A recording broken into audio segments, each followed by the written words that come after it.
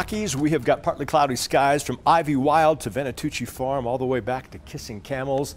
68 is the current temperature, no wind anywhere across the city. How about a live look downtown Pueblo? You're at 71 right now, crystal clear skies all across Pueblo County. Here's what's going to happen over the next 24 hours. A cold front has moved through. It'll post up down to the southeast of us tomorrow. Temperatures anywhere from 10 to 15 degrees cooler than what we had today. We'll have an upslope flow at the surface. Now what that'll do is entice in low-level moisture, and that is the fuel for some of those afternoon thunderstorms. Calm and quiet during the morning hours. Then we're going to see those things start to fire up over the higher elevations by about 1 to 2 o'clock tomorrow afternoon. Could see a little intensity with these thunderstorms out across rural eastern El Paso County. Look out for maybe some small hail, dangerous cloud to ground lightning, but some good rain with some of the thunderstorms. And as you push further east, those thunderstorms will intensify. We could see large hail across the far southeastern plains tomorrow, maybe up to 1 inch in diameter. Winds maybe as strong as 60 miles per hour. Could see a few severe thunderstorms out across that area. Everything starts to shut down right around sunset tomorrow evening. Now by Friday,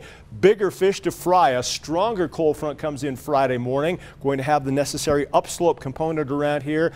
Good water source with this one. We'll have rain and snow, and it's going to get a lot colder on Friday. Afternoon highs about 40 degrees colder than what we'll have on Thursday. Dry skies Friday morning, and then that stuff rolls off the mountains right across the I-25 corridor. I think late Friday afternoon, but especially Friday night, we're going to see some healthy wet snow across northern El Paso County up into Teller County. Wet mountains, and Sangre is going to get a good drink of water as well.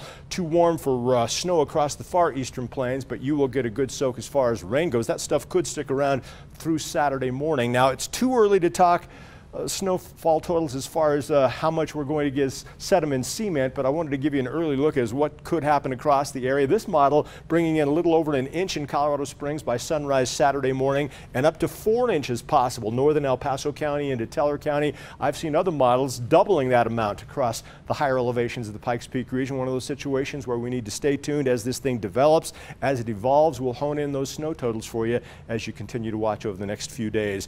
Really warm this morning, especially in the Springs at 54, and then we set those records this afternoon. Outside right now, still really comfortable out there, 60s and 70s across southeastern Colorado. Lows tonight quite comfortable. We'll have clear to partly cloudy skies. Afternoon highs tomorrow. You talk about a spring break. You will get one tomorrow. Absolutely gorgeous during the morning, and then some of that Rocky Mountain thunder during the afternoon. In Colorado Springs, this is your super 7-day forecast. Precip opportunities get better as we work into the afternoon hours. Then on Thursday, strong gusty wind out of the west. That will bring with it very high fire danger. Could see gusts up to 40 miles per hour. Dry fuels, humidity in the single digits. So be on the alert. We'll have red flag warnings flying on Thursday. Then we get that beneficial storm late Friday into Saturday. Saturday morning, I've got the low right now at 29 degrees. So if you've got tender vegetation, you'll probably need to cover that stuff up. In Pueblo, from the 90s to the 40s, you'll go from sweating to sweaters just like that. But you'll also get a beneficial soak late Friday into Saturday morning.